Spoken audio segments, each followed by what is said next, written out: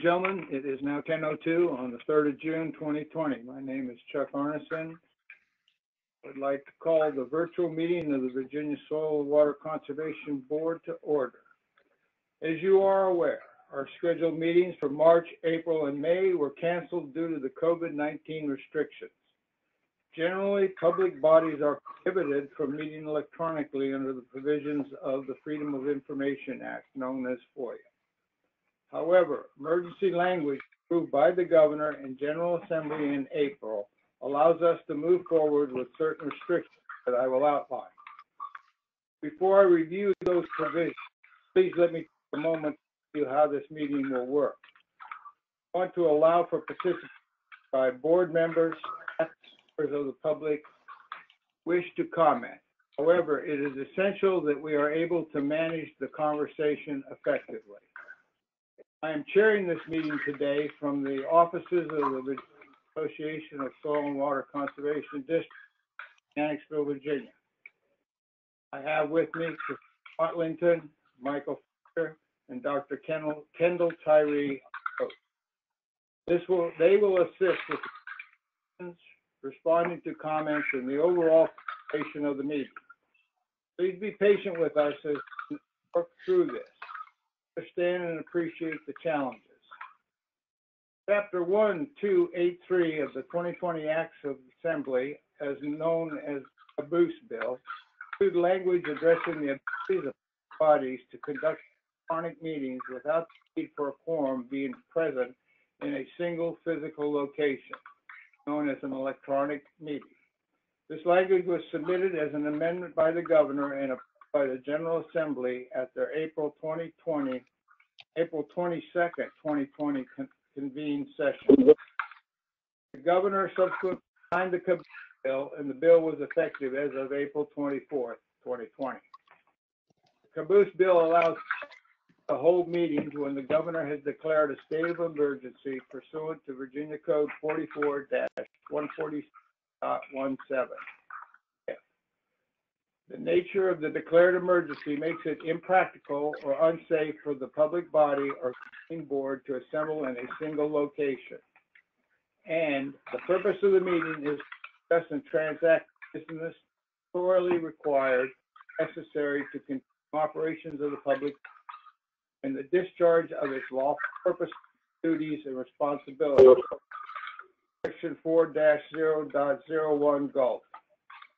The Caboose Bill also has language regarding recordings and transcriptions of electronic meetings. Please be advised that this meeting is recorded. This recording will be available to the public through the DCR website. The comments in the chat room will also be presented for public record.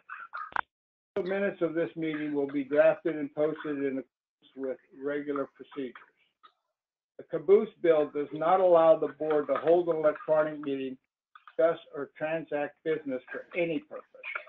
Rather, we do so as long as the agenda items that the public body take up are A, statutorily required, or B, necessary to continue operations and discharge lawful purpose, duties, and responsibilities. You will know that the original agenda was amended to comply with this language. It is the board's responsibility to determine whether the nature of the declared emergency makes it impractical or unsafe for the public body or governing board to assemble in a single location. At the conclusion of my remarks, I ask for a motion from the board to make this determination. That fails, at that point. It requires compliance with provisions of Virginia Code 2.2-37.8.2. Therefore, in accordance with Section 2.2-3708.2.delta.2, public bodies must include a telephone number that may be used to notify the public body of any interruption in telephonic or video broadcast of the meeting. In the event that a disruption occurs, participants should contact Mr. Fletcher by phone or text at 804-317-8934, 804-317-8934. that number will appear in the chat box. Additionally, if there is an interruption in the broadcast, the meeting will be suspended until public access is restored. Those provisions of the Virginia Freedom of Information Act not addressed by the Caboose Bill remain in effect. Before we continue with the business portion of the meeting, I will ask Mr. Fletcher to call the roll for the board members and anticipate staff. Other participants will be recorded through the chat window. If you are participating by phone and your name is not called, please call or text Mr. Fletcher at 804-317-8934. In addition, if at any time you lose connection or are unable to reconnect, please contact Mr. Fletcher at the same number. I will now turn to Mr. Fletcher to call the roll. Mr. Arneson? Here. Mr. Wilson? Here. Wilson. Okay. Mr. Albritton? Ms. Saki-Blanc? Good morning. I'm here. Mr. Coiner? Mr. Coiner, it's trying to connect. Having difficulty work that out. Ms. Mabry?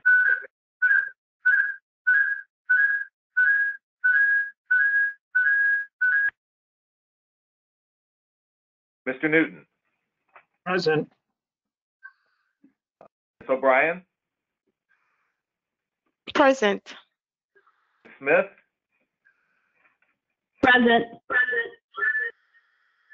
I am only calling the names of the staff members who will be presenting. Otherwise, I can see you in the chat. You can text me to let you know in attendance.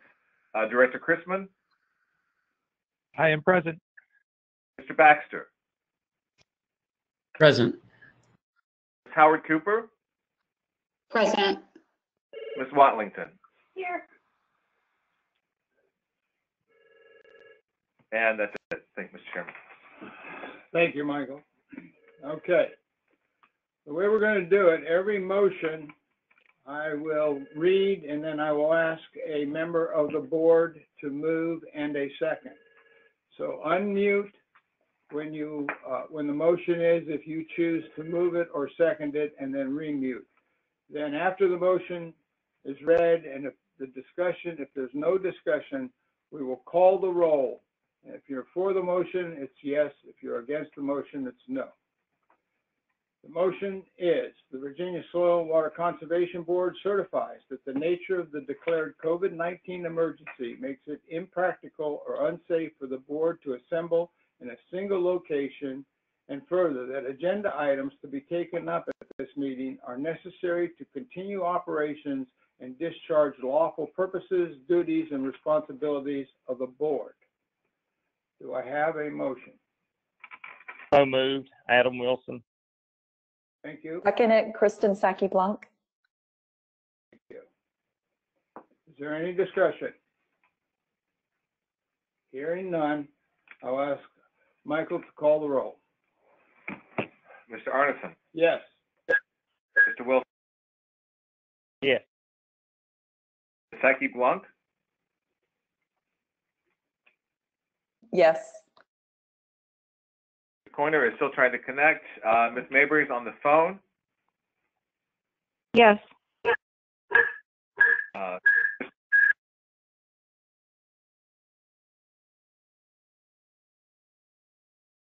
Mr. Newton? Yes. Dr. O'Brien?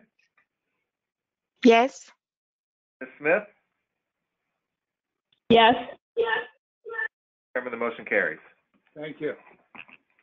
I want to explain further how we will handle participation by board members, staff, and the public. Everyone except the individual presenting materials for an agenda item will be muted. Once the presentation is completed, the board members and only the board members will be unmuted for discussion. Michael, Christine, and Kendall will assist me with ensuring board members are recognized when they have questions or comments.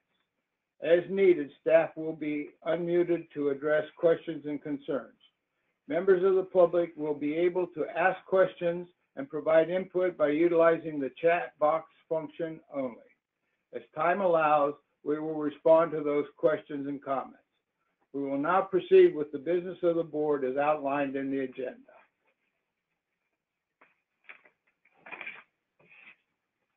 The first agenda item that I have is the approval of the minutes of the December 23rd, 2019 meeting. Is there a motion to accept? Adam Wilson, motion to approve. Is there a second? Daley O'Brien, second.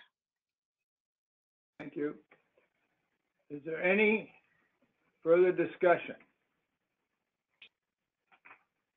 Hearing none, I will ask Michael to call the roll. Yes for approve, no for not. Mr. Arneson, Yes. Mr. Wilson. Yes. Becky Blunt, Yes. Mayberry, Yes. Newton, Yes. Dr. O'Brien, Yes. Ms. Smith. Yes. Chairman, the motion carries. Thank you very much. I will now hear from Clyde, the director's report. Thank you, Mr. Chairman, and good morning to all. This is rather fascinating because we are making history. I'm getting some feedback here.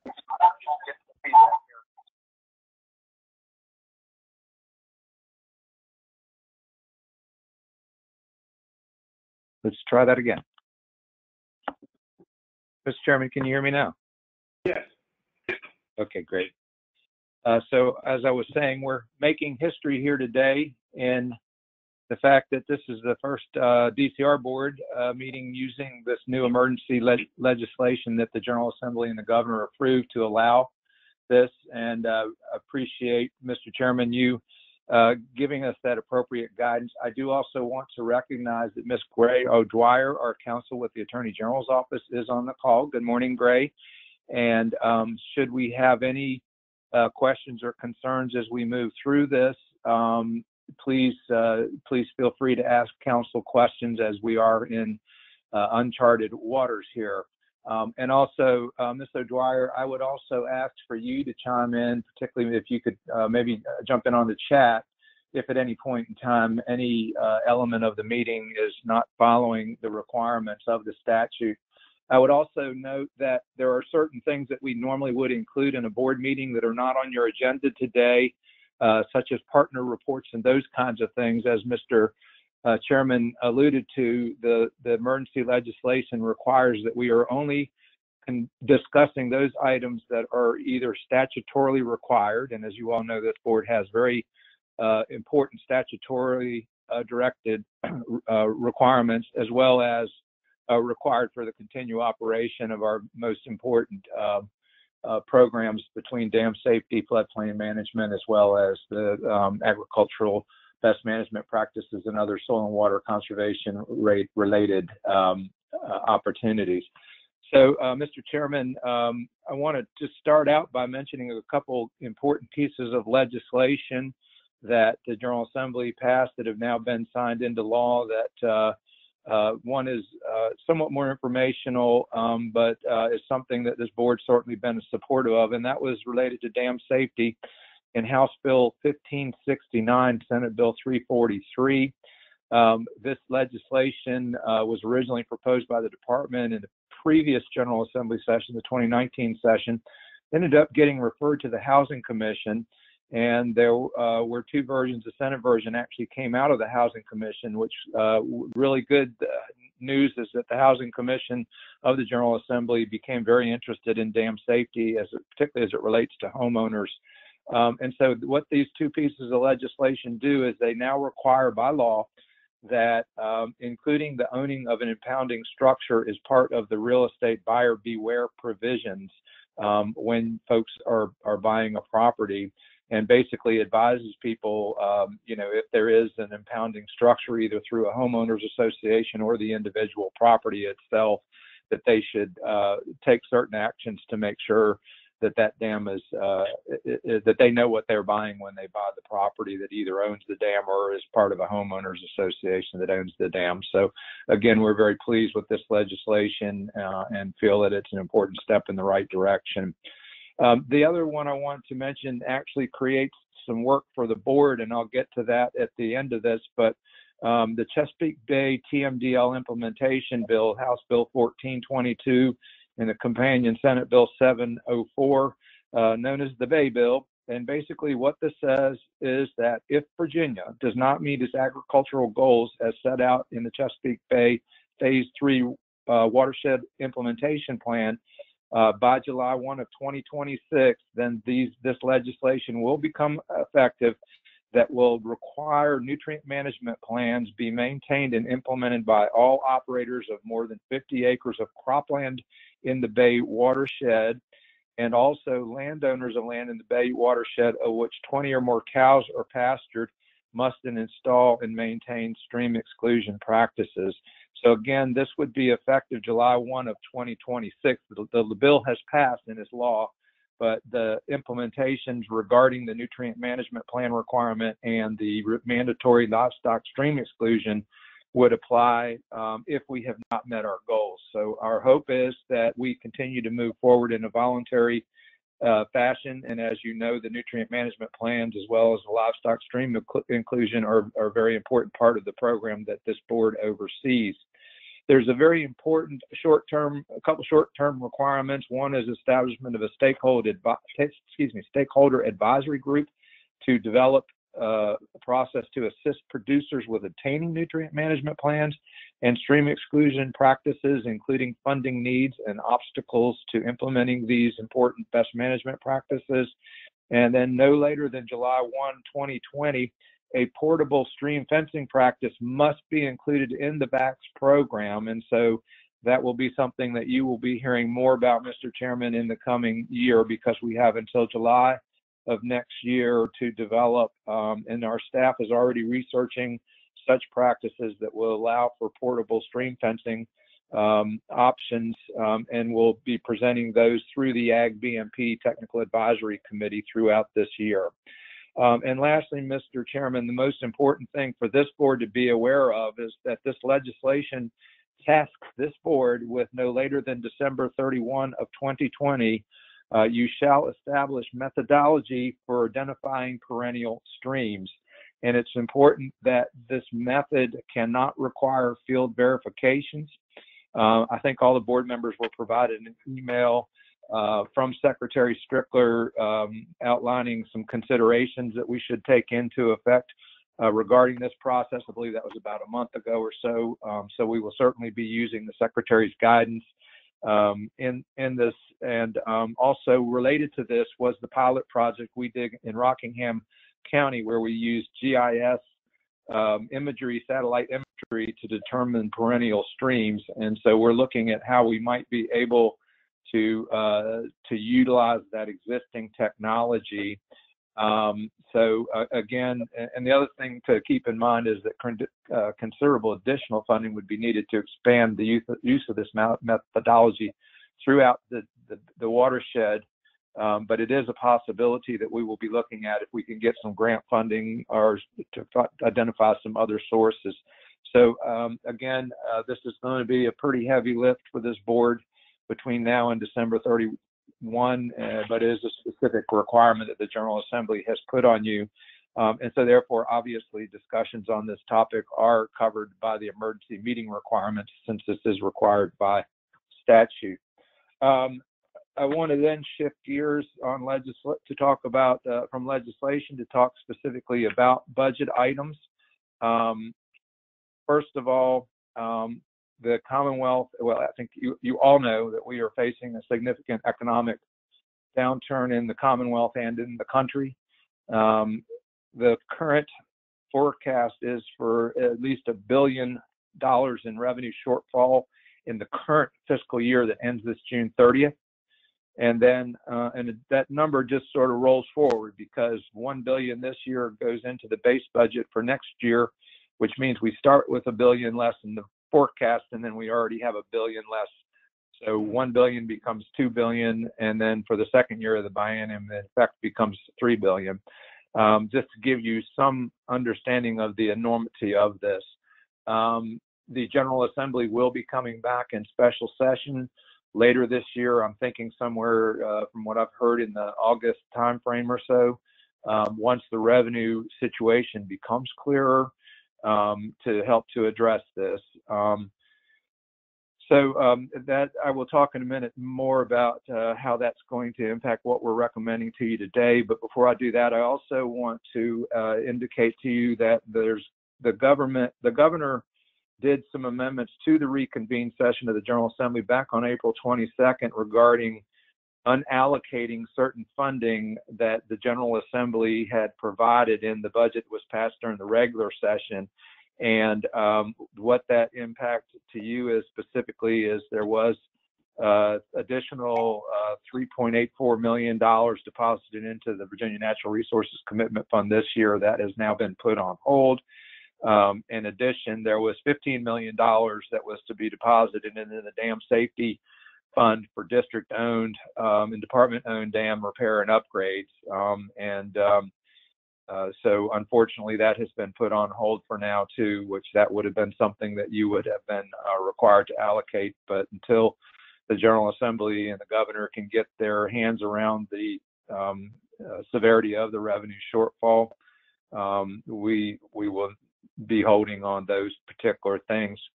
And as you will see in here later in the agenda, in the recommendations we are making to you, the department has been conservative in allocating funding for this year. Our theory is that if we allocate funds and the districts that are planning on that, it's a lot easier for us to come back and allocate additional funds if we have them later in the year. But if we don't, we potentially would have to recall funds that had been allocated to districts. And so to avoid that happening this year, first of all, let me just sort of run you through the budget steps that we're going to be talking about more specifically in the important decisions that this board has to consider today. But first of all, we're recommending, in the hope that further budget cuts will not be necessary for fiscal year 21, which begins July 1st, that administrative and operating funding for the districts remains stable and is the same as last year. From the cost share funding, we are only recommending today that you allocate $35 million of the funding available, and that staff will get into a little bit more detail. But in effect, we're going to be holding back a little bit of funding in the extent that we are not able to continue on this path due to future budget reductions. What that hopefully will mean is that later on you will have additional funding that you would be able to allocate. But again, we have to be very conservative. We are remaining at the 70-30 split between the Chesapeake Bay and outside the Bay as required by the budget language. And as far as technical assistance funding, efforts to include stable base funding for technical assistance were finally successful in FY21.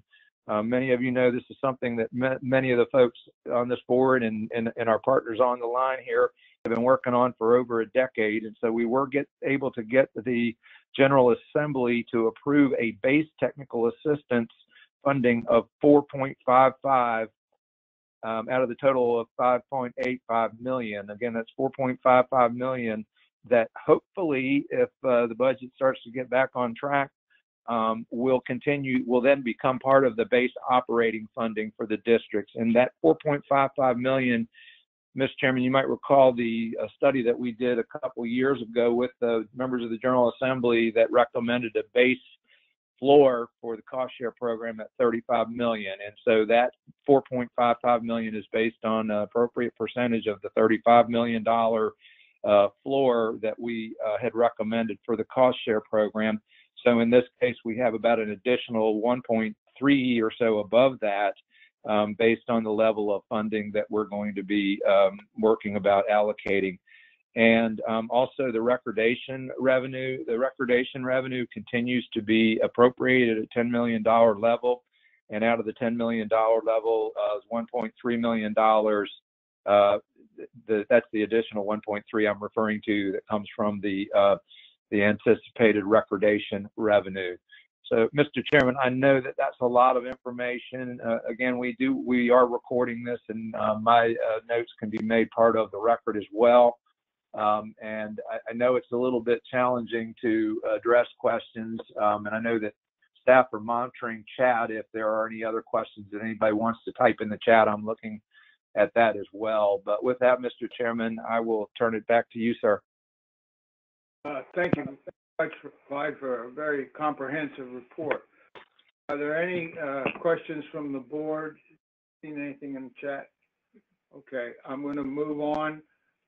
The next agenda item is... I have a question. This is Greg Hoyner. Go ahead, Greg. I'm very sorry. I had some whatever problems. I thought I'd followed directions explicitly, but I could not get on to the GoToMeeting site. And I'm by phone now, so I apologize and won't interrupt anymore, and I can help. But I did not get that report. Could I have a printed copy of it ASAP, please? Yep, we can send it to you. Great, thank you. You want hard copy or electronic? Electronic's fine. Okay, I can send it to you later today. Thank you very much. Welcome. Christine, Clyde, again, why don't you go ahead and send my written remarks out to all the board, and then again, we'll make it part of the record. Okay. Any other questions? All right, moving on. Next agenda item is approval of projects funded by the Dam Safety, Flood Prevention, and Protection. Oh, I'm sorry, Adam. I jumped right over you. Excuse me, Chuck. Okay, thank you. Excuse me, Adam. That's right. It's Adam. my turn. Thank you. Please Thank discuss you, the Mr. audit Chairman. report. Can everybody hear me okay? I guess we can. We had for our first electronic audit subcommittee meeting, it went very well at 9 o'clock this morning. We had some things to discuss. From our previous meeting, the districts that had problems have really stepped up to the plate and made grand improvements, and we're really glad to see that. As far as our reviews from these audits, we're going to send out a general letter to all the districts with some of the concerns and stuff that was found throughout the state. We only had one district that we're actually going to be sending a warning letter to. And that was Mountain Castle, but other than that, that's about all that we had this morning in our audit subcommittee report. Unless Christine or Michael has anything to add, that's all that I've got to report. Thank you, Mr. Chairman. Thank you. Does the board have any questions for the audit subcommittee? Having none in the chat box, we will now move to the Dam Safety and Flood Management. Approval of projects funded by Dam Safety, Flood Prevention, and Protection Assistance Fund. Good morning, Mr. Chairman, members of the board. This is Wendy Howard Cooper. You all have the report in front of you. I will run through the outcome of our grant application process and our recommendations to the board. And there is a motion at the end for action by the board. Our grant application process was opened in November of 2019. It closed February 28th of 2020. We received 91 applications totaling $1,128,101.48 in total project cost.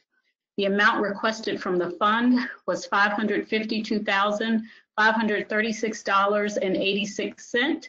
This was the first year that total projects requested did not exceed the amount of funding we had available. Of the $552,000 that was requested from the fund, 89 of those applications were for dam safety projects totaling $450,264, and 2 of those projects were for flood prevention and protection assistance totaling $100,272.86. There's a chart included in the report that tells you the regions where these projects were located. I believe that you all are familiar with our dam safety region, so I won't go through all of that. But again, 89 dam safety, 2 flood prevention projects, 91 total projects. There were no appropriated projects this year, so that is why that chart is blank. On the next page, there is a list of all the projects that we received, the amount of funding that they requested, any reductions that were applied to those requests, as well as the explanation for why those funds were reduced. And that is both for the dam safety and the flood prevention section. There is also a list of projects that were denied and the reasons for those denials. Out of all the projects that we received, we denied a total of $144,477.86, 5 projects, 4 of which were dam safety, 1 of which was flood prevention and protection. Are there any questions on the information that I've gone over any part already, or if you need explanation for anything? Are there any questions?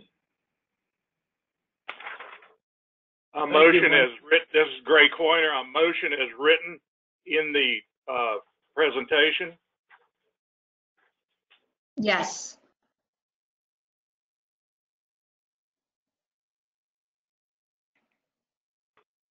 It's my understanding that the board will read the motion.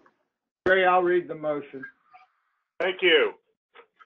Virginia Soil and Water Conservation Board approves the 86 grant applications with an approved amount of $308,168 as recommended by the department. Approval of this grant is conditioned on the following. All grants are made on the reimbursement basis and will be governed by a grant application developed in consultation with the Virginia Resource Authority. All applications will be given a period of 90 days to enter into a grant agreement following the agreement being sent. The Department of Conservation and Recreation is authorized to further extend this date in its discretion and following consultation with VRA. All grant agreements will require that projects be completed within 12 months of the date of the execution of the agreement upon receipt of a written request for a project extension with specific completion dates by the grantee to the department with a copy to VRA. The department is authorized to consider such requests and may amend the terms of the agreement and allow a specified extension upon the department's and the authority's written approval. Extension requests must be received by the department no later than 90 days prior to the expiration of the original agreement, or grant funds are subject to rescission and the department's discretion. No extension shall exceed an additional year without specific grant approval. In the event that any of the above applications fail to execute a grant agreement with VRA within 90 days of such agreement being sent to the application, the department, in consultation with VRA, is authorized to rescind those grant funds and allocate in subsequent grant rounds. The department is authorized to communicate this approval to the VRA so that VRA's review of applications may proceed. The department is also authorized to take any action necessary to proceed with the closing and administration of grants subsequent to VRA's approval of the application. Is there a move? Well, does somebody move the motion? Pointer moved. I have a second. Wilson, second. Motion's been moved and seconded. We will now take a roll call. If you approve, say yes. Not approved, no. Mr. Arneson, Yes. Mr. Wilson, Yes. Saki Blanc, Yes. Pointer, Yes. Ms. Mabry, Yes. Newton, Yes. Dr. O'Brien, Yes. Ms. Smith. Yes. Chairman, the motion carries. Okay. Next item is the Lake Barcroft Watershed Improvement District budget. Hello, everybody. This board takes up this agenda item every year. To summarize, Lake Barcroft anticipates a balance of $1,034,413 distributed among 4 reserve funds, one for operations, one for dredging and silt disposal, general capital, and then dam renovation. They expect to collect property taxes of $1,252,600 this year. It's a increase over FY 2020, but is within the inflation rate expected by the community. And there are some other modest income sources, approximately $2,500 for available funds. Their planned FY 21 budget expenditures are of $1,073,654. They include the following breakout: $776,200 for operating expenditures, including personnel, administration, overhead, environmental maintenance, and equipment. $475,000 for dam renovation projects, including replacement of gate side seals, additional stormwater management to address erosion issues throughout the community, and land acquisition for the necessary establishment of an access road operational facility. $115,000 for dredging and silt removal, and $47,500 for general capital expenditures, which include the biennial recertification of the dam. Lake Barcroft is expecting an ending balance of $1,073,654 at the remainder of the year. Thank you. Are there any questions? The chair will entertain a motion to Lake Barcroft budget. Pointer. Since it's short, I'll read it. Virginia Soil and Water Conservation Board approves the Lake Barcroft Watershed Improvement District FY 2021 budget as submitted by the Northern Virginia Soil and Water Conservation District and presented by the department. Thank you. Is there a Wilson, second. We have a motion and second. If there's no further discussion, we'll roll call. Mr. Arneson, Yes. Mr. Wilson, Yes. Ms. Saki Blunt, Yes. Pointer, Yes. Mr. Mayberry, Ms. Mayberry, Yes. Newton, Yes. Dr. O'Brien, Yes. Ms. Smith. Yes. Chairman, the motion carries. Thank you very much. Next agenda item is approval of the board's fiscal year 2021 cost share, DMP manual, the approval of the manual. Do you want to talk to that? I will totally talk to that.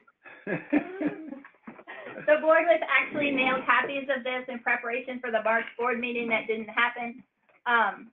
There were some comments received from one of the board members, and we sent something out probably about a month later responding to those comments. There have been some changes that were made that are reflected in the copies you were sent in preparation for this board meeting. Those changes were highlighted. Overall, there are a couple of big things. I can talk about the guidelines and the glossary, and then if there are specific questions about the specs, let's handle those individually. So key things for the guidelines, we're eliminating all individual practice caps. Participants will be eligible for a maximum participant cap that was established last year of $100,000. The variance process has been expanded to include several other practices or combination of practices.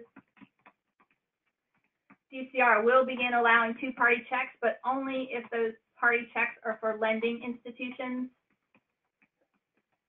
We also have worked with the Virginia Resource Authority and DEQ to allow an assignment of payment form for those producers who are granted loans funds from DEQ's ag loan program. The assignment of payment form will allow the district to provide that cost share payment directly to DEQ. A key result of the programmatic review that was conducted last fall, and you all were provided copies of the results at the December meeting, revolved around the bid process. There was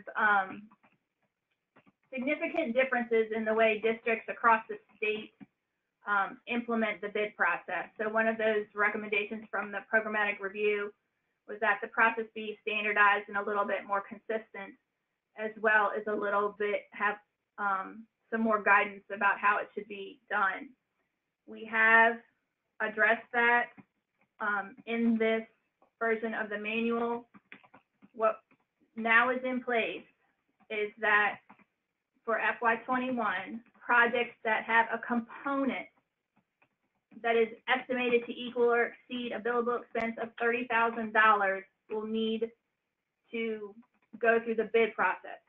So just the component, not the entire project, it's that component. So for many practices, right now there was confusion about, well, if I have a livestock exclusion practice and the fencing didn't equal the $30,000, but the well did, what am I doing the bid process on? Is it just for the well or is it the entire process? So under the new language for FY21, the bid process will be on the well, not the entire process. There is a little, we will work with districts to do a little bit behind the scenes in the tracking program. There will be a new status called conditionally approved pending bids, which will allow districts to send letters to producers acknowledging that as soon as the bids come through, that producer is eligible for those funds. So that should allow producers to guarantee to contractors that they will have the fund before the estimates are completed. We have revised the extreme act of nature language for practices that have been damaged or destroyed by floods, hurricanes, tornadoes. It's not substantially different, but it does allow still producers to have the opportunity to receive additional cost share funds to if the practice is fixed, although it does start a new lifespan for that practice. And then the final thing, big item of the guidelines, was actually a result of the drought that occurred last fall. In the extreme act of nature language as well, we've allowed districts a sort of a different option for determining if a drought is being experienced in their area. Under current rules, we're a little hampered for drought unless there's an official drought designation issued by the governor. What this will allow districts to do is designate at a HUC level that there's a disaster if the disaster can be documented by a local credible source, such as an extension agent or AREC, and a professional recognized climatology expert. So that could be the Drought Monitor, State Climatology Office, or the Palmer Drought Severity Index. It will still not allow early planning dates to be extended, and all performance criteria must still be met. But since that was an issue that happened last fall, we wanted to be able to address it. Under the glossary, for agricultural production, and to try and clarify for equine operations what are eligible for VAX, and this went through the TAC. For purposes, we are adding the following language. For purposes of the VAX program, commercial equine operations, such as breeding, boarding, and training facilities, are eligible for funding if they meet the necessary acreage and income requirement for each of the past 5 years. There has been inconsistency across the state in the implementation of this provision, specifically as it impacts equine operations, and we're trying to address that. The other item that affects more broadly that also went through the text, although honestly, the vast majority of these did, especially the specs, was the definition of live stream or live water. The intent of this definition really is to give district staff flexibility to help producers in the field. The definition is live stream or live water for the purposes of the Virginia Agricultural Cost Share Program only.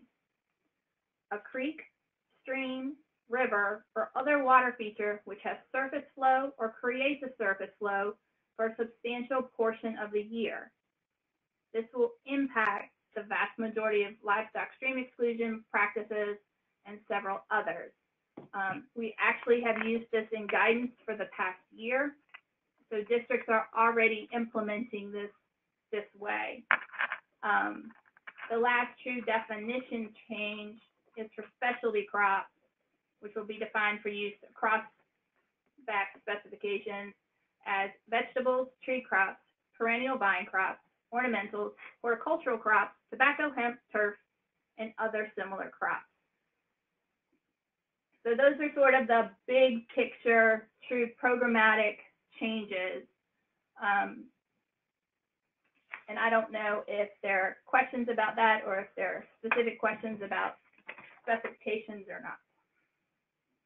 Are there any questions for staff?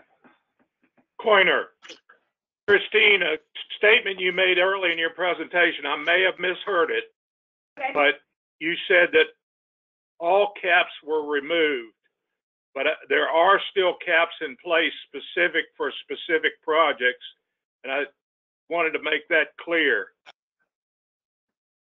So the participant cap is still in place, but the practice caps are not. Well, there are, like, I think there's a monetary on, I know I saw it, cost share, what is it for planting? Anyway, I think to cover yourself, there are a couple that are still in place, according to what you redlined in. Okay. Yes, it wouldn't be necessary to have variances if all practice caps were removed. Now, you would need the variance to address the participant cap. So participants are still limited, at least at the VAX level. Districts have the flexibility to have lower caps. At the VAX level, participants are limited to $100,000. So if you were doing a litter shed and a composter and that's going to cost you more than $100,000, you need to go through the variance process. That's really the reason for the variance. Are there other questions?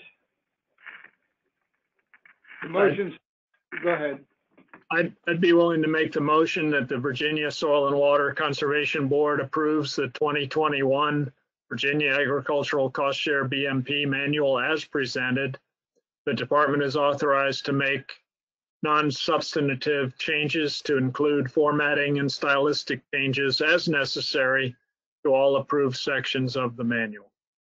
Thank you. Do I have Coiner, second. any further discussion? We'll take a roll call. Mr. Arneson, Yes. Mr. Wilson, Yes. Ms. Saki-Blanc, Yes. Coiner, Yes. Mabry, Yes.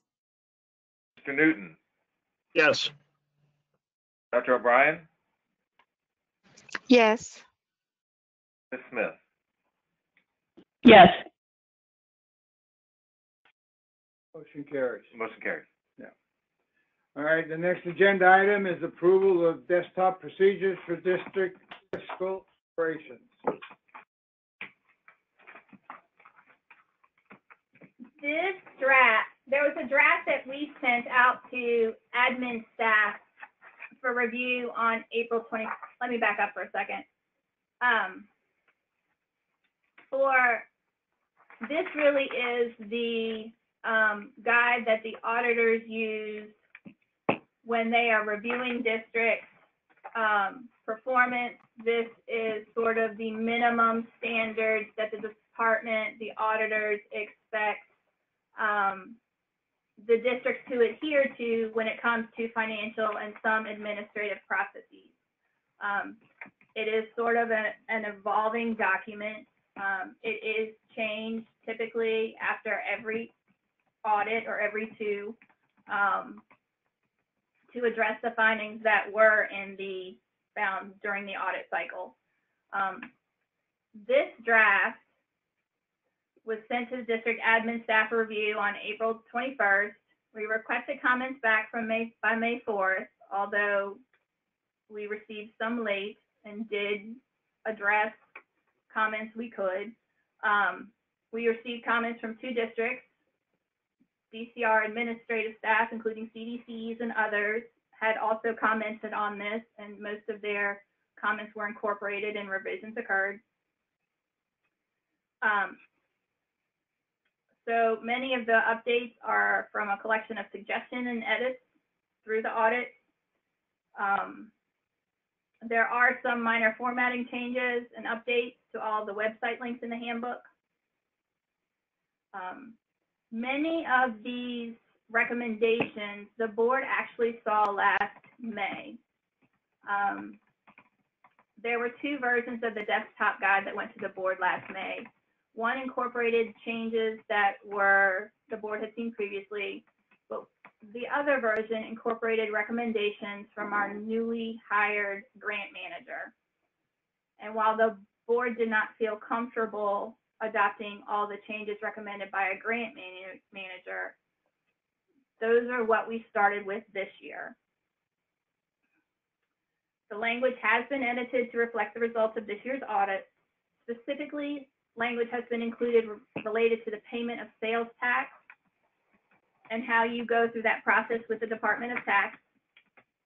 Language has been amended to reflect statutory changes such as FOIA requirements, the local official training requirements, and the need to develop and approve committee meetings.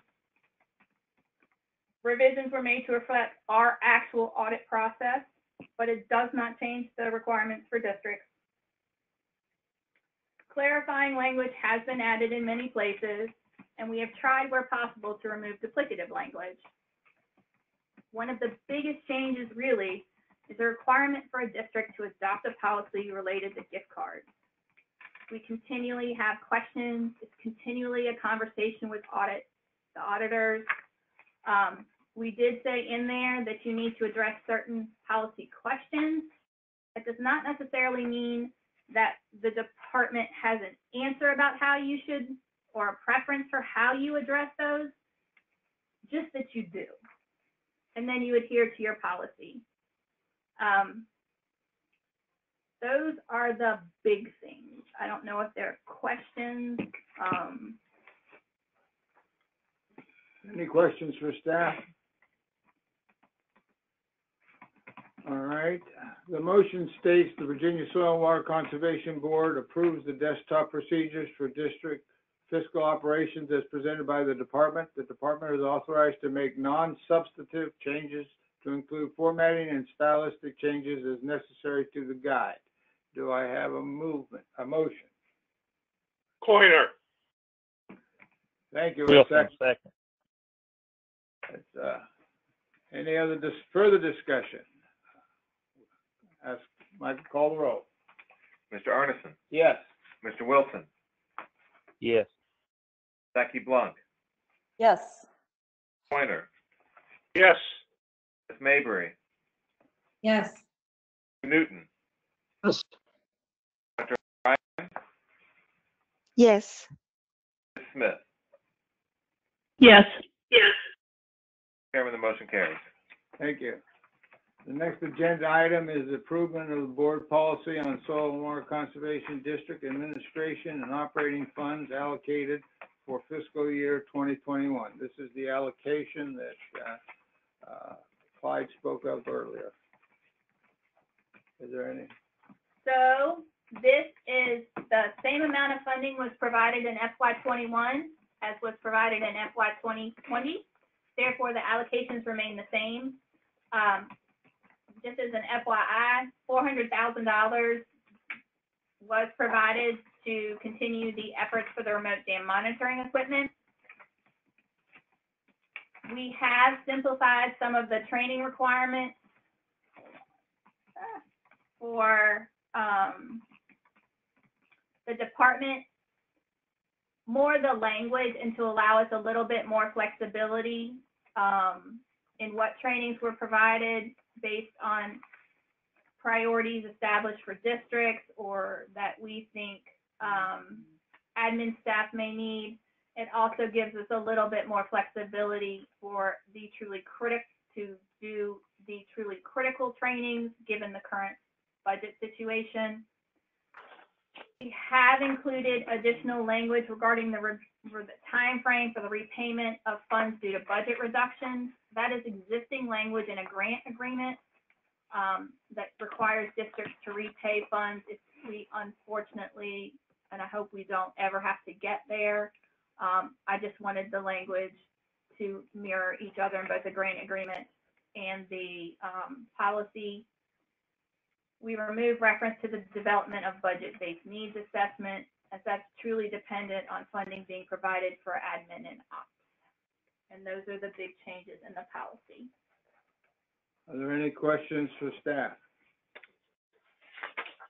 Motion is simply to approve the changes to the operating policy. Is that correct? Yeah, approve the policy on soil and water All right. district. Wilson, approve. Do I have a second? Second, Coiner. Will you take the roll? Mr. Arneson, Yes.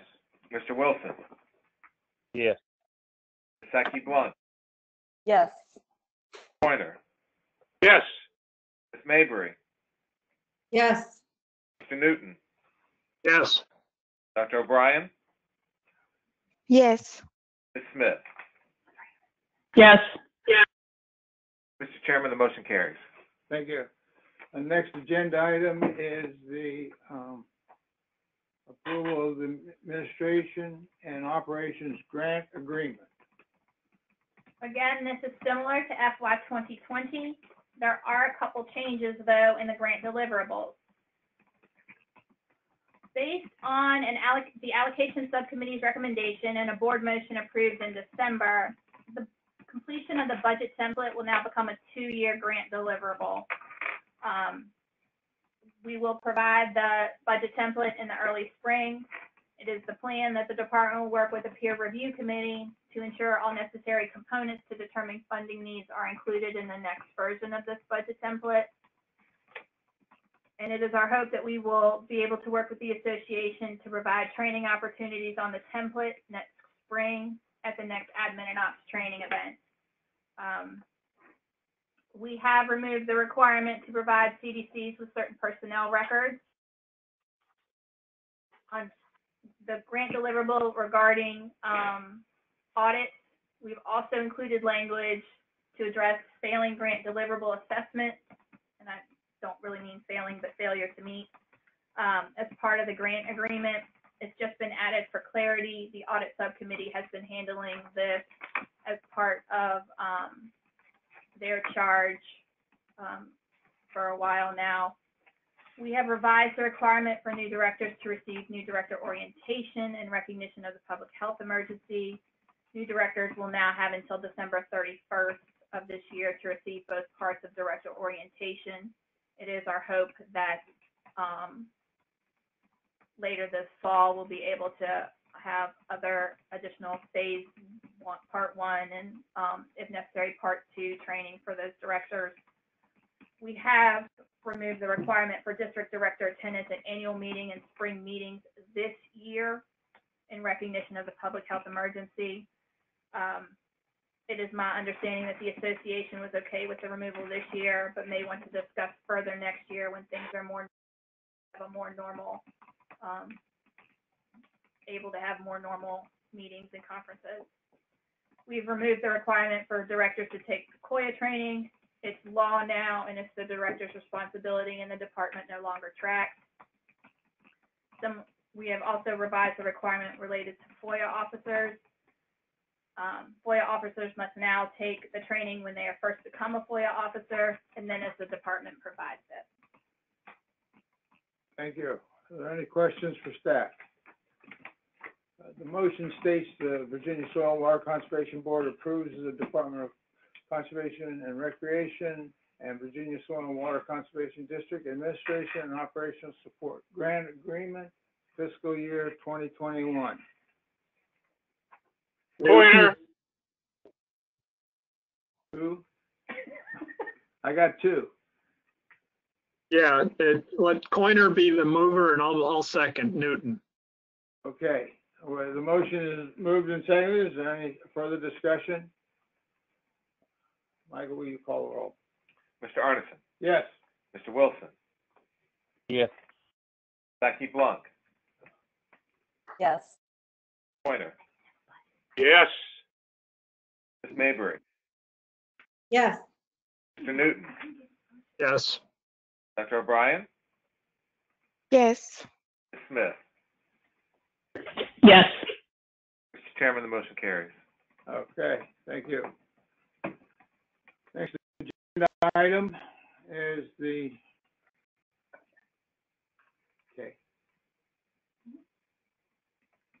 approval of the board policy on soil and water conservation district cost share and technical assistance funding allocation for fiscal year 2021.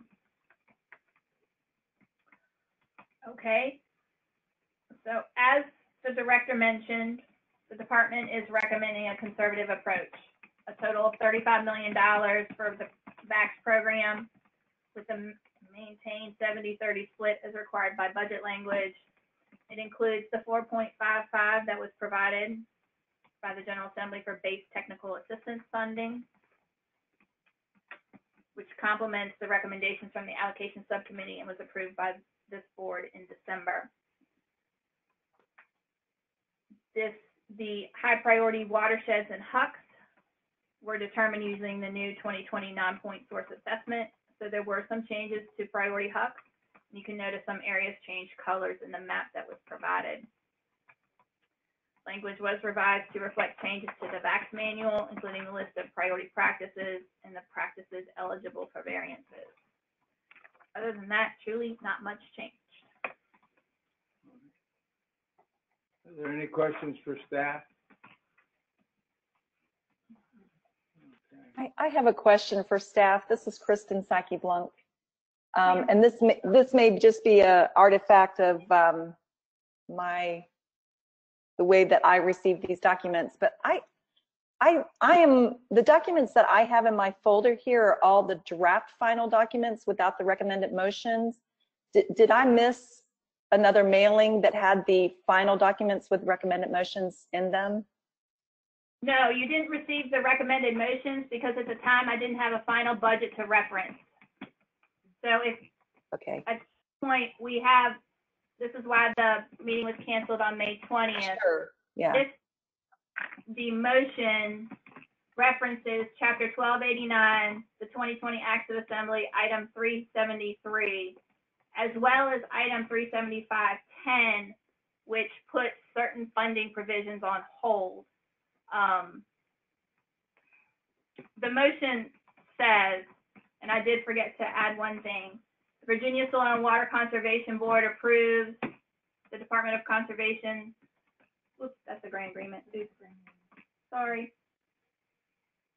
And please know, I'm not talking about just this item. I'm talking about the prior 3 items as well, that the documents being shown here are, more finalized documents than what I have before me. And I just wanted to make sure that I wasn't overlooking the availability of the final document with the recommended motion. Let me just say that, Kristen, we ask for the final document with the changes so that the board members can go through and see where the changes are. And so all the pertinent changes in the document you should have in front of you, has all the changes in red so that you can easily find out what has come in and taken out. And then, of course, we didn't have it in time to get the motion out. Okay? Yeah, I appreciate that, but I do, just as a newer member of this board, it would be really helpful to have seen what the motions being asked for would be. And I recognize that some of this is cyclical and that, that it's an annual re-up, but I just was concerned that I didn't know what motions we were being asked to actually take this morning until hearing it here. Okay, yeah. Well, I'm seeing it for the first time too. In fact, I don't see it right now. It's going to be this, except you approve the policy.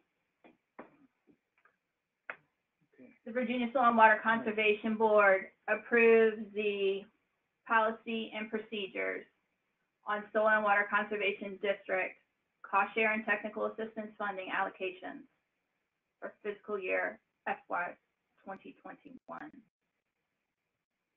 Additionally, Three Rivers has requested that they be allowed to supplement some of their VAX funding with the funding that was provided for the whole farm approach pilot project if they need it. That is the motion, Joel. Pointer. I have a second. Wilson. Is there any further discussion or clarification from the board? I'd just say I had similar concerns expressed by Ms. Saki Blunt, and I hope that in the future we may be able to have a little bit more info in advance of the meeting. Yes, thank you. We get back to normal. Right. It's Michael to call the roll. Mr. Arneson, Yes. Mr. Wilson, Yes. Jackie Blanc, Yes. Pointer, Yes. Mabry, Yes. Newton, Yes. Dr. O'Brien, Yes. Ms. Smith. Yes. Chairman, the motion carries. Thank you. The next item is in the same format as the previous ones without a motion in your packet. It is for the approval of the cost share and technical assistance grant agreement. This is, again, very similar to this year's grant agreement.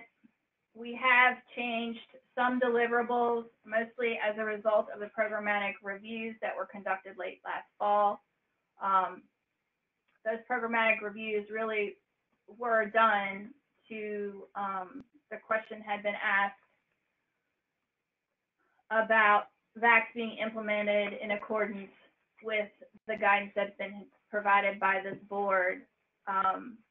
So some of those deliverables have been revised to more accurately reflect that.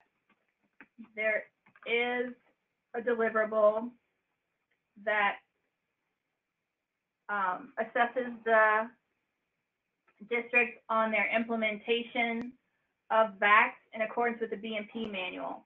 It more closely ties implementing VAX to the guidance in the manual. One of the specific things in the programmatic review was related to engineering job approval authority and how to make that more consistent across the state and ensure that all of the guidance and procedures that are in place are being followed. There have been several issues related to this, either practices not designed according to standards, or in some instances, district employees unknowingly exceeding their authority. Fixing those structural practices, if they're not designed correctly, the producer's money and the district's money costs time and energy for district employees and the department staff to fix, and can reduce the likelihood of a producer implementing additional practices. We've also added the administrative reviews that are conducted by CDCs each year. In many instances, it just ensures that adequate record keeping are in the files, that documents are signed. It helps districts prepare for the audits, and this ensures districts are following guidelines. We've also referenced the bid process Hopefully with the revised guidance in the manual, it will become more consistent across the state. And again, it enacts the recommendations for the programmatic review. We've also revised the standards for secondary considerations this year, knowing that boards were unable to meet in some instances. So we've changed the language. Prior to approving any cost share applications, districts must either have submitted secondary considerations to the department and received approval, or inform the department that they will use the approved considerations for FY 2020. The standard here really is prior to approving any cost share applications. That really is what districts will be assessed at. We've added the requirement to ensure that data is entered into the tracking module within 15 days after the end of every quarter to accurately reflect board approvals, cancellations, carryovers, and participant funding requests. Department gets more and more information requests about how much funding districts have obligated, as well as what those funding needs for the future are. And it's critical for the department to have this information in a timely manner. Those are the key changes to the grant. Okay, and the motion is for this board to approve the grant agreement for 2021. Is there any further questions for staff? If not, do I hear a motion? This Pointer. is Kristen. Go ahead. In a second. Kristen Saki-Blanc, second. Thank you. Michael, will you call the roll? Mr. Arneson, Yes. Mr. Wilson, Yes. Ms. Saki-Blanc, Yes. Pointer, Yes. Mabry, Yes. Newton, Yes. Dr. O'Brien, Yes. Ms. Smith. Yes. Chairman, the motion carries. Thank you. This next motion, the chair will recuse himself and ask Adam Wilson to chair the approval of redistribution of funds for approved projects funded by the Soil and Water Conservation District Dam Maintenance and Repair Rehabilitation. So Adam, take over, please. Okay, who's going to talk about this? Christine? So it's actually pretty easy. There are 10 projects at Piedmont Soil and Water Conservation District for dam repairs. They are requesting, as well as the department, that funding be transferred from construction to engineering. Piedmont will actually be provided cost savings to complete all the design work at once under the term contract that many districts have signed on to for dam repair. It also will provide better construction cost estimates for future needs, which will allow the department and the board to make better estimates of how they allocate funding out of that fund for future projects. The overall level of funding provided to the district remains the same at this time. So I don't know if there are questions. They're asking to approve the transfer of $30,000 to cover all the engineering costs.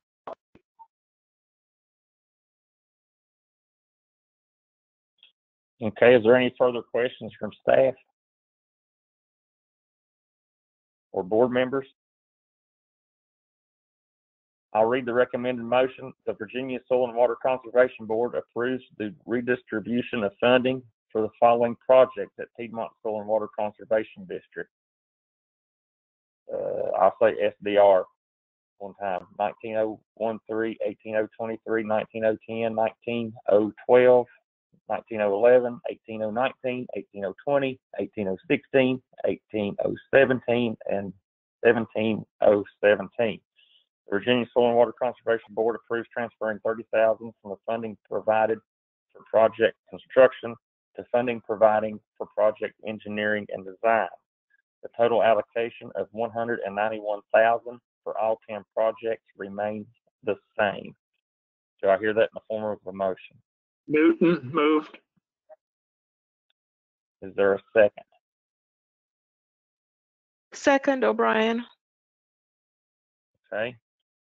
Michael, will you call the roll? Mr. Arneson, Abstain. Mr. Wilson, Yes. Becky Blanc, Yes. Pointer, Yes. Mayberry, Yes. Mr. Newton, Yes. Dr. O'Brien, Yes. Ms. Smith. Yes. The motion carries with Mr. Arneson abstaining. Okay, motion carries. Mr. Thank you, Chairman, Adam. I'll turn the meeting back over to you, Mr. Chairman. Okay. The next is the Soil and Water Conservation District Director appointments and resignations. You have them in there. We're going to do two motions because one member of our board is taking a different, moving to a different position. So if you look at the appointments, and of course the recommendation of the motion is for the board to approve the appointments of the individual recommended. The first motion is for everyone on your list with the exception of Adam Wilson at Holston River. So that is the motion. Do I have that moved? Pointer. Do I have a second? Newton. Wilson. All right, is there any questions or further discussion? If not, I'll ask Charles to call the roll. Mr. Arneson, Yes. Mr. Wilson, Yes. Becky Blanc, Yes. Pointer, Yes. Mayberry, Yes. Mr. Newton, Yes. Dr. O'Brien, Yes. Ms. Smith. Yes. The motion carries. And the second motion is that this board approve the appointment of Adam Wilson as director at Holston River. And do I have a motion? So moved. Newton.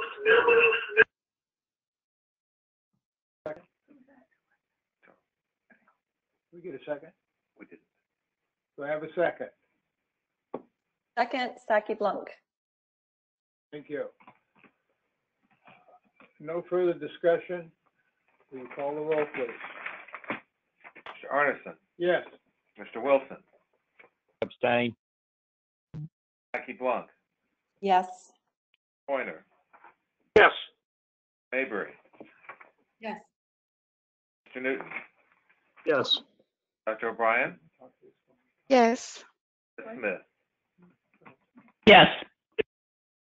Chairman, the motion carries. Thank you very much. We're getting down to the end there, ladies and gentlemen. The next motion is the Virginia Soil and Water Conservation Board members acceptance. And this is merely we accept the nominations as made by the Virginia Association of Soil and Water Conservation Districts and the other partners that were involved, the Virginia Agribusiness Council and Virginia Farm Bureau. The two of the current members on this recommendation, what happens is the districts come up with two names. We have to submit two names to the governor, and the governor gets his choice, or his or her choice. Currently, his choice. Because Cindy and Gray are being recommended for a second term, I'm going to ask them to, can I ask them both to abstain and we take a vote, or do we? That's fine. If there's no objection, the chair would request the interested parties to abstain, and the motion that would be put forward is that the Soil and Water Conservation Board accepts the nominations of the Virginia Association of Soil and Water Conservation Districts and directs staff to forward these nominations to the Secretary of the Commonwealth for consideration for appointment. Wilson approved. Have a second? Newton, second. Is there any further discussion? Everybody understands what we're doing now. We're asking to send these names up to the governor with the interested parties not voting for themselves. Although I would object to that. I'd always vote for myself. Would you call the roll, please? Mr. Arneson, Yes. Mr. Wilson, Yes. Ms. Saki Blunt, Yes. Pointer, Abstain. Mabry, Yes. Newton, Yes. Dr. O'Brien, Yes. and Ms. Smith. Abstain. The motion carries with Mr. Coiner and Ms. Smith abstaining. Thank you very much.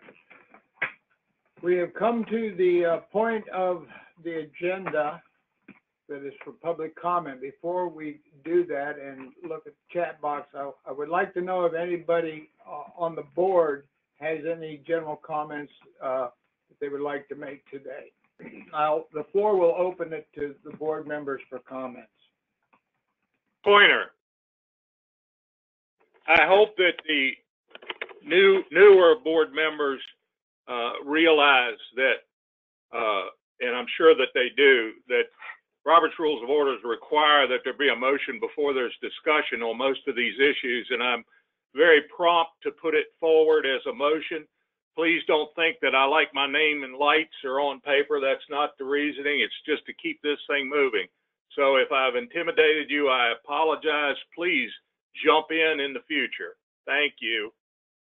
Thank you, Greg. Kristen Saki-Blank here. You've just motivated me to try to unmute myself quicker, so thank you. I do have a comment, and I want to just say one, thank you so much for making this meeting possible virtually. I know that that's not a small undertaking for this size board. I would like to, and because it's highly likely, I think that this could happen into the future at different times, I'd like to just strongly encourage us to try to adopt some new practices for how this the information is presented and aligned with the agenda. I think these are just housekeeping tasks, but however you'd like to receive it, I think that there have been a couple of important comments in the chat about the availability of the final documents to the broader public in the district, the soil water conservation districts, as well as the board members. It's been really challenging to toggle between the electronic copies of these of each item as it has come up, and I think it's going to be really important to number them so that they are firmly connected to the agenda item as the agenda is brought up. And it's going to be really important, I think, for staff to reference what pages they're referring to. And again, this may be just my need as a new board member, but I think there are always going to be new board members. Thank you. Thank you. Point well taken. We're all trying to figure it out, and we have no way to go but up and do it better. Kristen, I will say, this is Coiner, I will say that if you look at my hard copies, which were sent by Michael, they have, I think, 3 different nomenclatures and every different to fit the revised agenda. So I appreciate exactly what you're saying. Page numbers are lacking in a lot of these, and that would be helpful. And I agree with you wholeheartedly. As much of this information as we can have in front of us beforehand, the better. And not the day before, because I think I've weighed it's about 5 pounds of material each time. So. Thank you. Mr. Mr. Chair, Chairman, go ahead, Adam. okay. This is Adam Wilson. I'd just like to thank our staff and for getting all this put together. I think it went very well. Even our subcommittee went very well. I know that's a humongous undertaking, and especially for non-technology savvy people like myself to get this accomplished. And but I'd also like to welcome everyone again, and glad you visited Southwest Virginia today with me. Thank you. Anyone else? Yes, Chuck, I'd just like to add on to what Kristen said, that we're so glad that at our regular in-person meetings that the staff has those notebooks already, with all the agenda items flagged in order. And it's going to just a little while to get used to how to organize better for these electronic meetings, which certainly are likely to happen again. So thanks to the staff, and hopefully our next meeting will be even smoother. Thank you very much. I find it's like a lot of things in life. By the time I know how to do a job, I'm done. And we'll get this right, and by the time we get it down perfect, we'll go back to in-person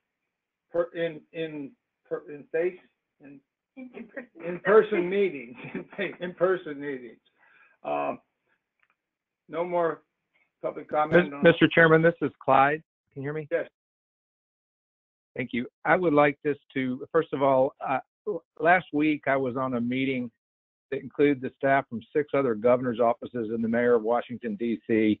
And I will tell you, this meeting has gone so much smoother than that or some other meetings that I have seen. We have been working hard to evolve these. And I think that having observed what the challenges other folks have faced, I think the staff did a fantastic job with this. And I want to just point out that in our normal process, we send you all the documents ahead of time, and we have to prepare them and provide them to you. And in some cases, there are some minor tweaks that are made to that. I think staff did a good job of trying to point those out. As you all can tell, this is voluminous, and you might recall, and this was a recommendation that came from the board from years ago, when you have your normal in-person meeting, you might recall you have a brand new fresh notebook in front of you that includes numerous tabs that have the document behind it so that folks can follow along. And I acknowledge that not having that real hard notebook in front of me has been a challenge for me too. So we certainly appreciate all your suggestions, but I can assure you all that any substantive change to anything that you were sent previously, I believe was discussed by staff, and I believe that the majority of the changes to what you saw was the fact that the motion was added, and the reason that motion was added is that we did not have the chapter number because the governor had not signed the budget at the time the documents went out. And again, if there were any other substantive changes in what you were provided ahead of time to what was reviewed today, I hope that they were adequately reviewed by staff, and to the extent they weren't, we certainly will make sure that those are all a matter of the public record.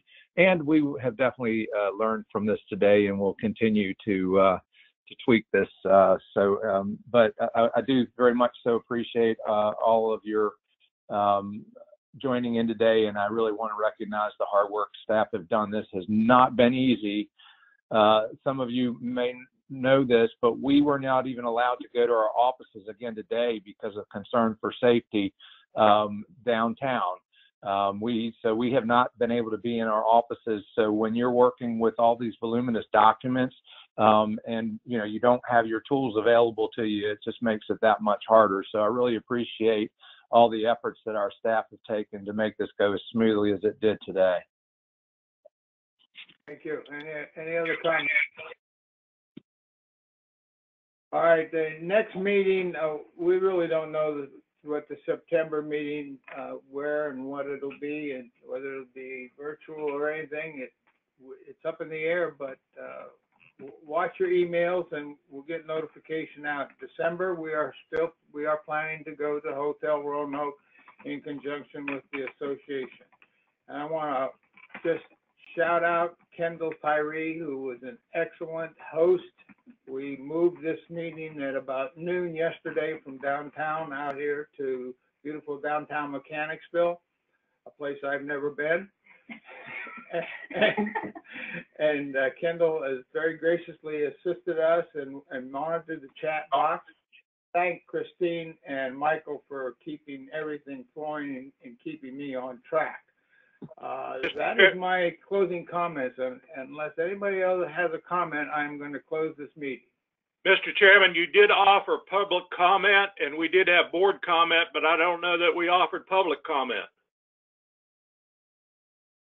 Well, yeah, the public comments are to come in on the chat, and All have been addressed. Any public comment in your chat box has been addressed. yeah, all public comment in the chat box has been addressed as of this time. Thank you. Okay. Anything else for the good of the order? This meeting is adjourned. Thank you very much, everyone. Thank you.